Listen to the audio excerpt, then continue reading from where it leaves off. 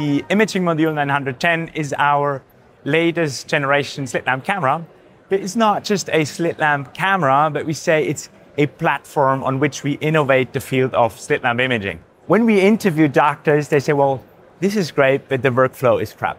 With IM910, you just turn one knob and you're ready to go. Now I'm examining my patient and I decide that's the moment I want to capture something. Now instead of stopping the exam, moving to my PC, start the camera from there, I just flip down my mirror and I'm ready to go. I focus, I press the button. I can now even review the image with the patient, discuss it with him, and move on.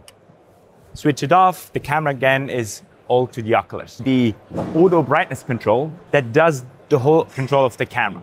Now, an ophthalmic photographer, he composes the image. He sets the aperture, exposure, etc.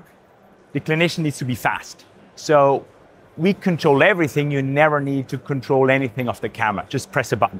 This is one thing. The second thing is we select the best frame out of the last 600 milliseconds. That is the sharpest and most meaningful. In that picture here, where I'm on the conjunctiva, a very bright surface, the camera adjusts. Now I'm narrowing the slit, moving to the cornea. Need to move in here in focus. The camera adjusts. Well, here it is on minimal exposure, the camera manages automatically to control it. So as a user of the device, I don't need to control anything with the camera settings.